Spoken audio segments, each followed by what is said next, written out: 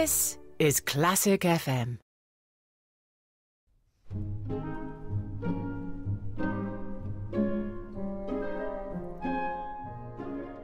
John, you've variously called Christmas carols calling cards. I saw one instance where you called them, you said that they're unique in that people who don't get touched by choral music per se can be touched by choral Christmas music. Is that still the case of how you approach them sometimes? Oh yes, I think Christmas is often the only time of year that people get to hear a choir.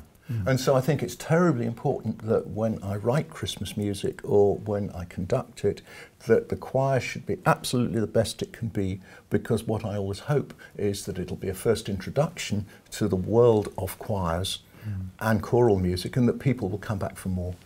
And there's one particular that I always remember, the Nativity carol. Didn't have quite the beginning you might have expected, or I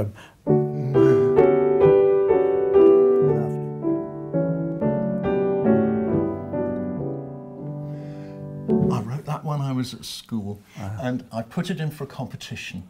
It didn't win. The judge was no less than the renowned David Wilcox, who was, of course, organist and director of the choir at King's College. And he obviously didn't like it at the time. Well, in fact, it did get published quite soon afterwards, when I was still a student, actually. But it was later that he and I were co-editors of the second volume of the Carols for Choirs series. And he had to look at it to decide whether we would put it into the book. And he said, "Oh, John, you know, we must put the Nativity Carol in the book." And I said, "Well, wait a minute, David, you obviously can't really think much of it, because 10 years ago you turned it down when I put it in for that competition."